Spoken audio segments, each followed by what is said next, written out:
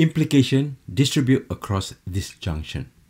Show x imply y or z is equivalent to x imply y or x imply z.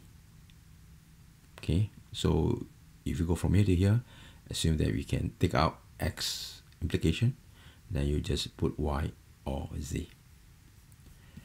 Now we're going to show from the left equal to the right. Start with x imply y or z. This is equivalent to not x or this piece y or z. Let us distribute. It will be not x or y or x, not x or z. This can be written back in terms of implication. It will be x imply y. This is x implies z. Therefore, we have shown x imply y or z is equivalent to x imply y or x implies z, i.e. distribute over or. Done.